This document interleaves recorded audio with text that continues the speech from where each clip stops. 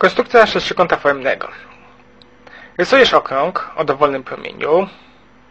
Rysujesz promień wychodzący właśnie tu ze środka do okręgu. No i tak jak wcześniej pisałem, też mówiłem, ponieważ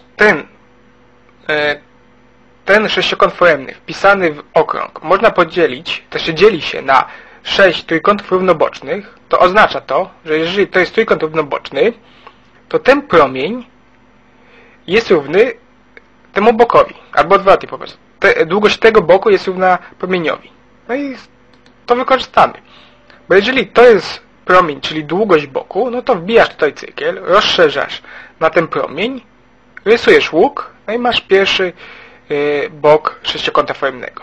Później wbijasz tutaj cyrkiel, nie zmieniając rozszerzenia, które dalej jest rozszerzone na ten promień, wbijasz tutaj cyrkiel, łuk następny. Wbijasz w ten punkt, następny łuk rysujesz. Wbijasz ten punkt, następny łuk rysujesz.